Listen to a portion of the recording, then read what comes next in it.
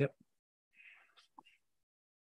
Hello, everyone. My name is Anthony Covarrubias. I'm part of the ECI seminar series committee. Today, I'm excited to host Dr. Ai-Ing Lim. Dr. Ai-Ing Lim earned her bachelor's in applied biology from Hong Kong Polytechnic University.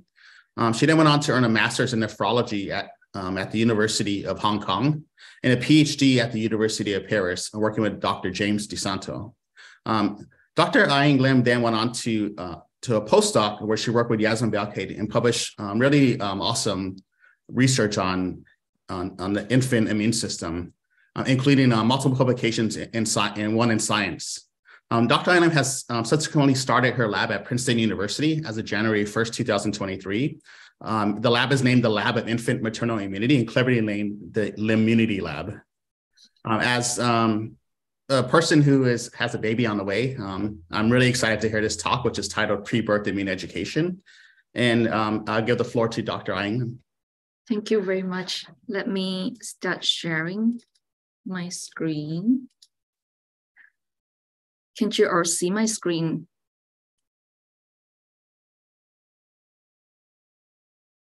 Is my screen sharing okay? I see the notes with the associated with the talk. Can you do it? There you go. Perfect. So hello, everyone. Thank you very much for invitations and introductions and having me today.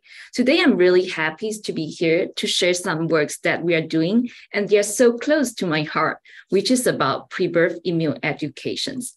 So before I start, I would like to share a very exciting news that I recently launched my research team at Princeton's University Department of Molecular Biology. So if at the end of my talk, you are interested in maternal offspring immune crosstalk, please reach out. I'm more than happy to talk more about the programs that we want to do. So how a single fertilized cells divide, differentiates, and becomes a whole human being. I think this is probably the greatest mystery in biology. But this is the miracles that all of us have done. Along with developmental biology, I'm also fascinated by how hematopoietic stem cell can give rise to diverse immune cells with distinct functions. I think immune system is probably the best examples of diversity because they have to collaborate and to maintain the balance between our body and the environmental challenge. So we all live in an environment that constantly interact with diverse microbes, ranging from virus, bacteria, and a big part of the world's people are still living with parasitic swarm. And on the other, all of these, our immune systems, they play a fundamental role in maintaining the balance of our body with all of these microbes. And all of these microbes at the same time, they play a role in shaping our immune systems. I'm a developmental immunologist. I'm fascinated by how our immune system responds to these microbes, and at the same time, how does this microbe shape the developments of our immune systems? So when I began my scientific career as an immunologist, I studied the developments of innate lymphocyte cell, ILC. So ILC are considered as the innate counterparts of T cell based on their transcription factor and the cytokine productions. We have ILC1, 2, and 3, which corresponds to Th1, 2, and 17 cell. They mainly accumulate at the mucosal site, and they are able to respond and fight against different infectious agents.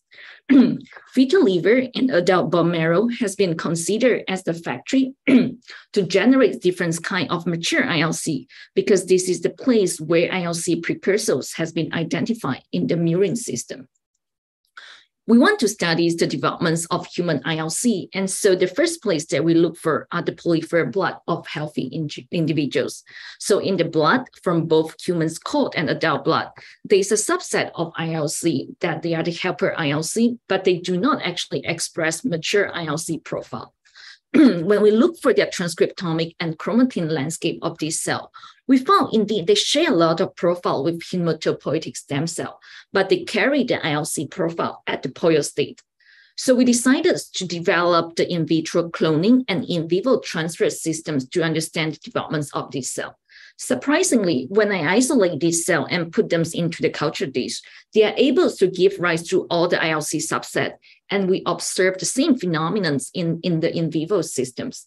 Therefore, we think this is the ILC precursors circulating in the human's blood. Other than the peripheral blood, we also found these ILC precursors in various tissues, including fetal liver, pediatric tonsils, and adult lung. And when we isolate them at the clonal levels, they are able to give rise for a diverse subset of ILC. Therefore, we put together a human tissues ILC process concept that we think the ILC precursors are circulating in the blood. They can go into the tissues, and depends on the environmental signals that they see, they can give rise to diverse subset. One thing that really surprised us is when I isolate these ILC precursors from the tonsil, they can give rise equally to ILC 1, 2, and 3. But when I take them out from the fetal liver, they are much more preferable to become ILC 3. But if I take them out from the adult lung, they're much more preferable to become ILC 2. So these findings really sparked my interest into tissues immunity, which drive me to understand how the tissues environments wire the differentiations of the immune cell, and at the other side, how our immune system integrate with the tissues development. And this process, development of our immune systems, begins in uterus in parallel to organogenesis in a highly coordinated manner. Immediately after birth, our various tissues, ranging from skin, lung, and the gut, start to colonize by diverse microbes. And the proper developments of our immune system require proper inputs during these critical windows. And this can have a long-term impact throughout the adulthood. And once this window is closed, it is very difficult or impossible to reopen it again. So a series of epidemiology studies have suggested during these critical windows, the maternal environmental exposures can wire the upstream immune system through transplacenta transfer or through breastfeedings. Despite all of these observations, mechanistically, how the mother's environmental exposures wire the upstream immune system remain largely unexplored, which is the questions that we want to address. So this really drives me to explore how maternal environmental exposures, if the mother, for example, have an infections during the pregnancy, or they take certain kind of diet, or if they are traveling and they encounter new microbes, how does this exposures impact on upstream immune systems? So a few years ago, I joined Yasmin Belke lab at NIH to address these questions in infectious disease. So a lot of infections during the pregnancy has been focused on those severe or vertical transmittable infections, such as Zika, toxo, or listeria. These pathogens can directly pass through the placenta and infect the fetus, which can lead to developmental defect and premature birth. Yet, what is more common that faced by the pregnant women are those transient or asymptomatic infections, such as common cold or stomach flu, or coronavirus can be transient and asymptomatic as well. So how does transient and asymptomatic infections during the pregnancy impact on upstream tissues immunity with the questions that we are trying to address? To do this, we first use an attenuated strains of foodborne pathogens, Yersinia pseudotuberculosis. So I infect a time pregnant mice during gestation's day 10.5 with yolk M mutant strain of Yersinia. The reasons why we pick day 10.5 gestations is because for the fetus, their hematopoietic stem cells start entering the fetal liver and they give rise to diverse immune cells. So what we observe from the mother is this yolk M mutant strain of Yersinia oral infections lead to really transient body weight drop, but they are able to recover and deliver comparable numbers of pups after that. So the peak of infections by measuring the bacterial DNA is from day 3 post-infections. By day 9 post-infections, the mother is completely clear with the infections. So this yolk M mutant strain of Yersinia restricted to the gut and they rarely disseminate, and we never detect any live bacteria or bacterial DNA from placenta or from fetal liver, indicating yolk M mutant strain of Yersinia provide us a maternal restricted transient infections models. So the things that we really want to understand is how does these transient infections that experienced by the mother during the pregnancy impact on the offspring immune system when they reach adulthood. So when the offspring reach adulthood, I take out their burial tissues, skin, lung, and their gut, and I look for various lymphocyte subset in these burial tissues.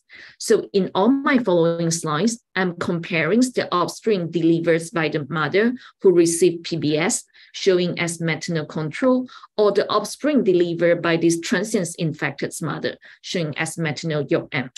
And the most striking phenotypes that we found at these burial tissues are actually in their small intestines in the T helper cell subset. So in the T helper cell, the small intestine lamina propria, we observe inductions of rho gamma T positive TS17 cell accumulate inside the gut in both frequency and in cell number. This happens in the small intestines, but also in the large intestines, but not in the skin nor in the lung. And we do not observe other striking difference across other lymphocytes and the other burial tissues. So these inductions of TS17s happens right after weaning, and we do not observe in the subsequent liters delivered by this infected mother, indicating the infections induced TS17s accumulations in the GI tract are not caused by maternal long-term imprinting. So we begin to wonder, how does transient infections lead to TS17 specific inductions inside the gut? Whether this is imprint inside the T cell or this is driven by the gut environments. To address these questions, we took advantage of SIBR transgenic mouse line in which their T cell receptors are specific to commensal-derived flagellates. The beauty of this model is when we transfer this SIBR transgenic cell to the mice, they will home to the gut. So as what has been published, if you transfer this SIBR transgenic cell to the naive mice, they home to the gut, but they remain naive. But what really surprised us is when we transfer them to the recipients that delivers by the YOM infected mother, they home to the gut and they start to differentiate into TS17 cell. So what we found so far is the YOM infections during the pregnancy lead to a gut-specific inductions of TS17, and this is driven by the gut environments. So given that we know infections can change the gut environments, particularly for their microbiota compositions, we next wonder whether this imprinting depends or due to the change in the infections alter microbiota compositions. So to test this hypothesis, we decided to look for the fecal microbiotas from these offspring delivered by the control or YOM infected mother by 16S ribosomal RNA sequencing. However, we do not observe any significant difference in the phylums level, but really a minor difference in the family level. To assess whether these small changes at the family levels of their microbiota can contribute to the inductions of TS17, we decided to do this cross-fostering experiment, which is by far my favorite experiments in the last few years. So we took the offspring delivered by the control mother from day 1 post-birth, and we give it to the transients of previously infected YOM mother. And vice versa, we took the offspring delivered by the infected mother. From day 1 post-birth, we give it to a naive mothers. And they are raised by this mother from the first 3 weeks of life, and then they are weaned. So when we look these mice when they reach adulthood, as what I have shown you before, if they're delivered by the YOM infected and fostered by the same mother, they have the inductions of TS17s in their GI tract. But what really surprised us is no matter who was fostering them, as long as they are delivered by this previously infected mother, and even they are fostered by the control mother, they have the inductions of TS17s in their GI tract, which tells us 2 things. First, this is independence on the microbiota, and second, this happens before birth. So we have a series of hypotheses to explain this prenatal imprinting. One of that is through the soluble factors from the mothers can pass through the placenta and imprint the offspring. So to test this hypothesis, we decided to perform a serum transfer experiments. So we took the serums from an infected mother from day 3 and day 5 post-infections. We give these serums to a naive time pregnant mother. And of course, we make sure by transferring serums, we did not actually transfer any live bacteria by measuring, by using the yolk E is the tetramers for Yersinia. The serum recipients do not mount any response to Yersinia, indicating they haven't seen the antigens in their life. Nevertheless, what we found is this yolk M serum recipient's mother, when they deliver the offspring, they still have the inductions of TS17s in their GI tract. This suggesting the inductions of TS17 cells in the gut of offspring can be induced by maternal soluble factors. Next, we want to understand what is the factors from the serums of the mother can imprint these long-term immunities in the offspring. Given that we are immunologists, of course, the first things that we look for are the cytokine. So we perform a cytokine screening, and we found amongst the cytokines that we screen, IL-6, interferon gamma, GCSF, and TNF-alpha are the cytokines that can be induced by YOP-M infections in the time-pregnant mother. To test if any of these cytokines can lead to inductions of TS17 cell in the GI tract of offspring, we perform a gain-of-function experiments by directly injecting each of these cytokines to a naive time-pregnant mother, and we analyze their offspring when they reach adulthood. And among these cytokines, what we found is IL-6 injections alone, but not interferon gamma, GCSF, or TNF, are contribute to the inductions of TS17 cell in the gut of offspring when they reach adulthood. To really examine if IL-6 is not only sufficient, but necessarily for impact on in the maternal YOP-M models, we decided to neutralize the IL-6 prior to infections. So we inject these time-pregnant mothers with anti-IL-6 and we perform the YOP-M infections. Of course, we make sure that anti-IL-6 doesn't change the mother's response to infections, that we still see around 20% of them disseminate, but none of the bacteria can transfer across the placenta and to the fetal liver. Nevertheless, what we found is IL-6 neutralizing during maternal infections can completely dampen the TS17's accumulations in the GI tract of offspring, supporting the idea that maternal IL-6 that induced by YOP-M infections can contribute to the inductions of the gut in the offspring when they reach adulthood. So our data so far suggests the change of microbiota was not responsible for the inductions of TS17. We're next wondering whether microbiota is required for this imprinting process. To address this point, we decided to inject the germ-free mice with IL-6, and we kept their offspring either in the germ-free facility or we conventionalized them to the SPF environments after weanings. So what we found is the IL-6 injected mother, if their pups remains in the germ-free, we did not observe any inductions of TS17s in their GI tract. But for the later mates that when we conventionalize them to the SPF environments, we start to see the inductions of the TS17 cell in their GI tract. So this data suggests that IL-6 derived from the mothers can mediate these tissues imprintings independence on the maternal microbiota, but this allowed the offsprings to have heightened immune response to the microbiota and mouse TS17 cell in their GI tract. So what we found is the IL-6 are the factors that induce these TS17's accumulations in the GI tract of offspring to enhance their response to microbiota. But we want to know, how does it work? How does early life IL-6 exposures lead to this long-term imprinting? To address these questions, we first look at IL-6 expressions in the GI tract of offspring of the fetus when they are still inside the womb of the mothers. To our surprise, what we found is IL-6 receptor expression by both flow cytometry and confocal imagings. We found the intestinal epithelial cell, they indeed express IL-6 receptor at the intermediate level.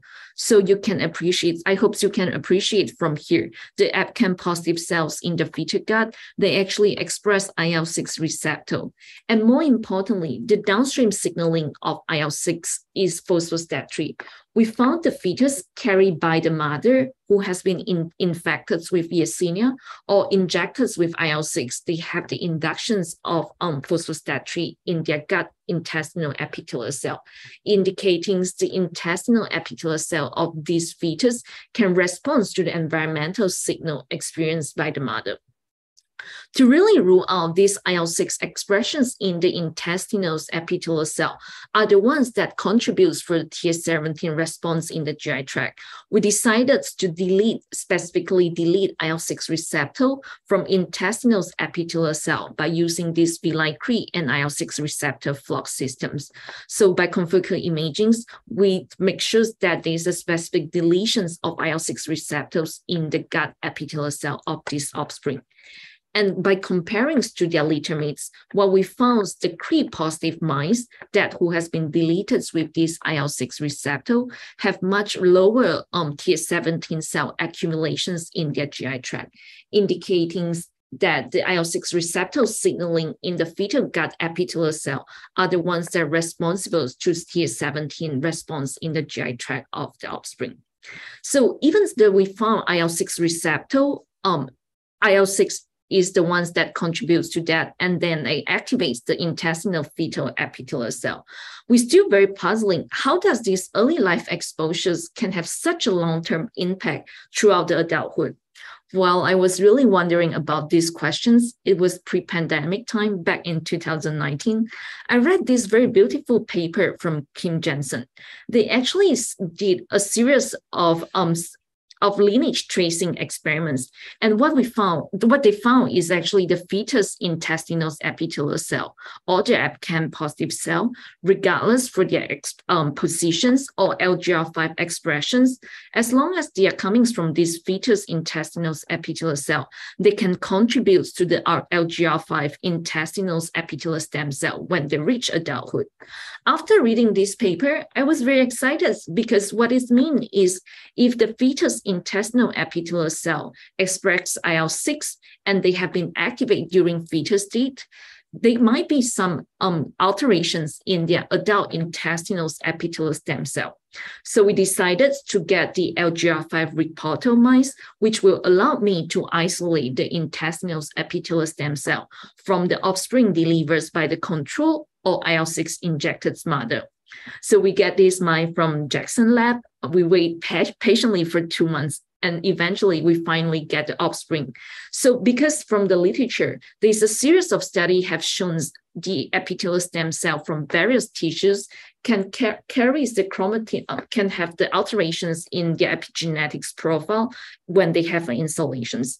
Therefore, based on this study, we decided to look at the chromatin landscape of these intestinal epithelial stem cell from the offspring delivered by the control or IL-6 injected mother.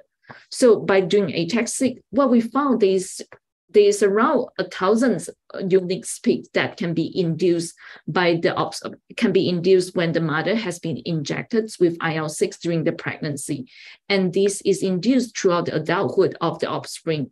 In their intestinal epithelial stem cell, because intestinal epithelial stem cell constantly regenerate and they give rise to all the mature intestinal epithelial cell. So we next wonder these inductions of chromatin landscape in the offspring, whether they change any epithelial cell subset profile in this offspring, or also whether they change any transcriptomic landscape. To address these questions, we decided to use a tool for single-cell RNA-seq, which will not only allow us to identify the intestinal epithelial cell in this offspring, but also allow us to look for the transcriptomic landscape of each subset of the epithelial cell. So we found all the subset that people has been described in the intestinal epithelial cell, but we do not observe any alterations in the gut epithelial cell compositions between the offspring delivered by the control or IL-6 injected mother. However, when we zoom into the stem cell and the anterior side, what really surprises us is in both subset of intestinal epithelial cell, both stem cell and anterior side, first, they have the inductions of MHC class II machinery, and second, they have the inductions of bacterial defense machinery. So based on the literature, there was a series of studies have suggested MHC class 2 expressions by intestinal epithelial cell can link to colitis. Therefore, based on this data, we decided to look how does this offspring first respond to infections, and second, how do they respond to inflammations. So for infections, we use an acute models of Salmonella infections. So for the offspring delivered by the control or IL-6 injected mother, when they reach adulthood, we infect the offspring with Salmonella. And although we do not see a striking difference at the very beginnings of the infections, but by day 4 and day 5 post-Salmonella infections, we observe a reduction of bacterial burdens inside the feces of the offspring delivered by this IL-6 injected mother. They have reduced bacterial disseminations to the circulations, and more importantly, it can improve the survival of the offspring after Salmonella infections. We also have performed this in the offspring who has been delivered by the UPM infected mother, and we observed the similar phenomenon. Other than infections, we were also wondering how does the offspring respond to colitis or gut inflammations? So to address these questions, we used DSS-induced colitis to check how does the offspring respond to these gut inflammations. So the two landmark of the DSS-induced colitis is body weight drop and shortens length of the colons. What we found is the UPM infected and the IL-6 injected, the ones that delivers by the UPM infected or IL-6 injected mother, they have much more significant body weight drop as compared to the offspring delivered by the control mothers from day 10 post-DSS treatments. And we found a much more shortened length of colons in this offspring as compared to the control, indicating transient infections or IL-6 exposures can increase the susceptibilities to gut inflammations. We also have performed this in the CD4 transfer colitis models, and we observed the similar phenomenon. And altogether, what we found is transient infections during the pregnancy can increase the cytokine IL-6 productions from the mother. And these IL-6 are able to pass through the placenta and activates the fetus intestinal epithelial cell. And these early life activations can lead to epigenetics imprintings in their adult epithelial stem cell pool. And so these enhanced epigenetics memories can lead to enhanced response to microbiota. And so there's accumulations of Th17 cell in their GI tract.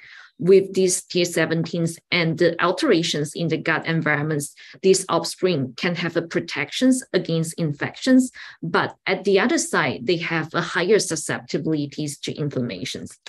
Altogether, what I have been showing you in both humans and mouse immunologists, what we think about this is our immune system is highly plastic and it can adapt to the environments that events before birth.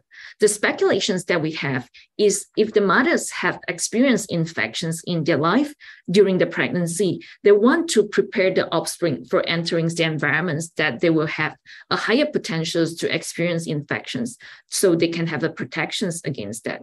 But the downside is the heightened immune response will lead to enhanced susceptibility to inflammations. So I think I have been extremely lucky throughout my scientific career to have the generous support and mentorship from very great scientists. And the first part of the work is I did that together with James DeSanto as a PhD student back in Paris. That was really a wonderful time. And after that, I moved to NIH and I have really incredible mentor, Yasmin Belke, who has been really supportive for me to build my career. And as what Anthony was mentioned, I launched my research team 2 months ago at Princeton's University, Departments of Molecular Biology. This is really a multidisciplinary environment that we aim to address. We work on really diverse fundamental biology questions. So the lab that we want to build aims to address 2 questions in immunology. First, we want to understand how does the environmental exposures educates the offspring immune systems to enhance the immune fitness of the offspring, both during pre-birth and also post-birth nurturing periods. And the second question that we want to address is really how does the woman's body during the pregnancy can adapt to a fetus, both during pregnancy and the lactations. We have two founding members who joined our lab recently, Chris and Jacob. And if you're interested in maternal offspring immune crosstalk, and if you believe in understanding this can really improve women's and children's health, please reach out to me, and I'm more than happy to discuss. With this, I would like to thank you all for joining me today, and I'm happy to take any questions or feedback for our work. Thank you very much.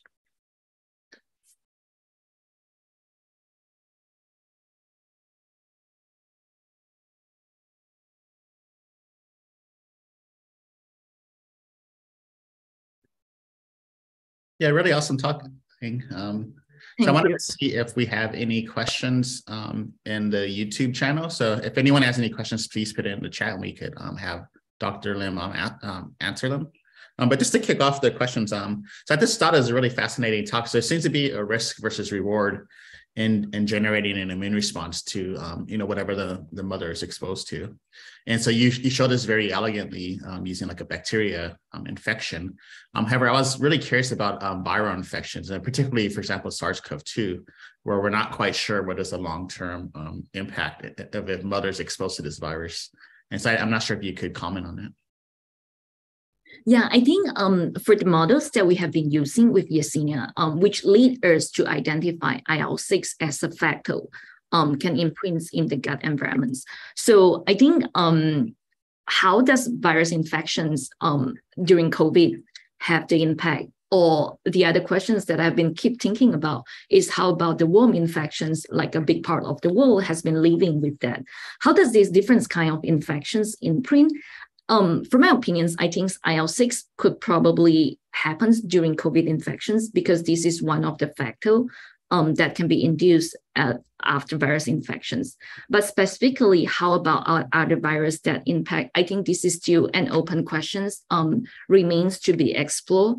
Of course, that actually build like in the future is something that we could think and do about that. I think the other questions that I've been thinking is, how do we select the memory coming from the mother? Because these Yersinia infections is really a transient infections, right? Whether the infant should actually pick the memories that is more leaning toward like chronic infections. So this is all open questions that we hope to address using a mouse models in the laboratory, and hopefully we can have a better insight in the future. Awesome. Yeah, I'm excited to see your future work on this area. So I think there is some questions in the YouTube channel. So the first one is Nardi Gomez Lopez asks, is the Th17 response antigen specific? Yeah. How about the antigen specificity of this Th17 response? Whether they are specific to Yersinia or any antigens or any microbes. We haven't addressed that. And I think the really important experiments for us to do is to look for the TCR receptors for this Th17 cell that induce. This is really a good question. However, we still haven't have an answer, whether they are specific to any commensal microbes. For example, yeah. Awesome. So another question is Renee Kidney asks, a beautiful talk. Will BMC of donor hematopoietic cells into progeny of infected mothers still have an increased inflammatory responses? Would you mind to repeat? It says, will BMC, bone marrow cells of donor hematopoietic, will BMC of donor hematopoietic cells into progeny of infected mothers still have increased inflammatory responses?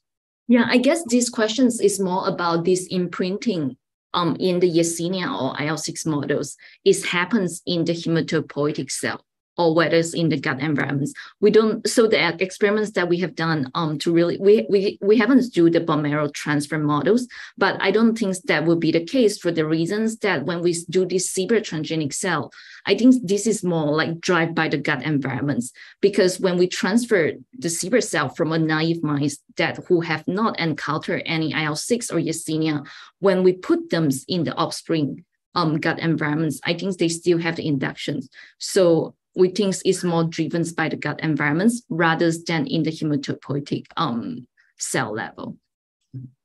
Okay, another question from Shu. Beautiful work. Can you share some thoughts about which type of epigenetic memory is induced by IL-6 and maintained through early adulthood, and how long does this memory last? How long does the epigenetics memory last in the adulthood? So the experiments that we did was really from all the experiments in the adult that I've been showing you is from week 8 up to week 12. So it's also the times that we take, we isolate the intestinal epithelial stem cell from the offspring. So we haven't looked for the longer terms in the epigenetics mark, but for the Th17 response, we did look up to 20 weeks. We still see the inductions of Th17 cell. So which I think it's probably more for the long term, but to really do that, we probably have to do the experiments in the later time point. Okay. Jing Zhang said, thanks. What is the source of IL-6 upon infection? Oh, how does, who is producing IL-6 post-Yersinia infections? It's a good question. I think there's ways to look at that. For example, staying for IL-6 post-Yersinia infections. We haven't done that, but I think it's more coming from the gut environments. There's a lot of cell can actually produce IL-6. Okay. Another question from Shu. IL-6 is induced by many types of challenges in addition to bacteria infections. When do you think that they would all lead to enhanced Th17 response in the gut? Yeah, it's really a good question that we have been thinking about. To be honest, I think it's one of the possibility because let me say, like when I found this IL-6, I indeed look for the literatures, and indeed IL-6 is one of the cytokine that can gradually increase in the normal pregnancy, even without infections, which actually make me wonder whether IL-6 is just a factor to educate the immune system. It's very true that IL-6 can induce in various kinds of infections or inflammations. And our models is a transient infections models in mouse systems. And I think what we still have to pinpoint is how long, like the dose and the durations of IL-6 exposures. So we are doing that in such a short time point as a transient infections. But what happens if the pregnant women have a constant or really high dose of IL-6 during the pregnancy, whether they will have any other like catastrophic consequence in the offspring? I think this is a very good question that we want to address also. Yeah, to follow up my own question related to that. So in regards to non-infectious sources of cytokines, we know exercise, for example, is very beneficial, but it also is a source of lots of cytokines, including IL-6. So it'd be interesting to see whether exercise and cytokines associated with exercise actually help entrain or imprint the fetal immune system as well. So this is, I'm not sure if you've thought about that, or is that something you've? Those are all very good questions. I think more about like how do the IL-6, whether it's like the dosage, like which level of IL-6 that is required, and whether there's too much or too little. How do we, let's say, titrate this IL-6 level to really have a beneficial impact in the offspring? So we find the factors, we suggest that the mechanistically this could really happen. I think the broader view is how does this imprinting happen? Because thinking about we live in the societies that we have different challenge every day, and how does this mechanistic work? I think it's really an open question. Okay, Nathan Schill asks, are the fetal intestines uniquely responsive to IL-6, or are there fetal organs that are also express high levels of IL-6 receptor? Yeah, this is really a great question that we think about that a lot, why IL-6 transfer across the placenta to the serums of the fetus, why it's only got specific inductions for Th17. So 2 reasons. The first reason is the IL-6 receptor expressions. So when we look for IL-6 receptor expressions in the fetus stage, we see that in the gut epithelial cell, but not the epithelial cell from the other burial tissues that we check skin, and in the lung, the epithelial cell in other burial tissues, they do not express the IL-6 receptor. And the second thing, but it's still open to questions whether they can express other cytokine receptor, and other cytokine signaling can have this imprinting. Probably, for example, skin can be imprinted by IL-13 or IL-4 if they express the receptor, right? So I think IL-6, the reasons why it's specifically inside the gut is because fetal gut intestinal epithelial cell express IL-6 receptor. But the second thing is more from the developmental biology landscape view, because the gut intestinal epithelial cell, when they are in the fetal, they all become intestinal epithelial stem cell when they reach adulthood. So I think it might also go with the developmental process. I don't know how it is happening in the skin and in the lung, whether they all contribute to the stem cell pool. These might be the questions that has to be addressed by developmental biology. So I think we went through all the questions on the YouTube channel. I just want to ask if anyone on the committee has any other questions for Dr. Lim.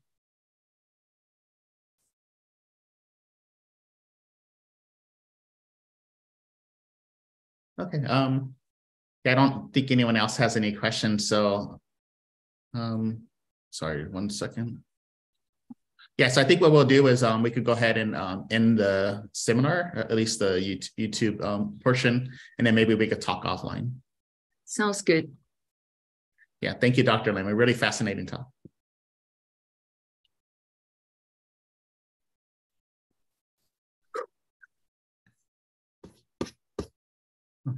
Yeah, really great.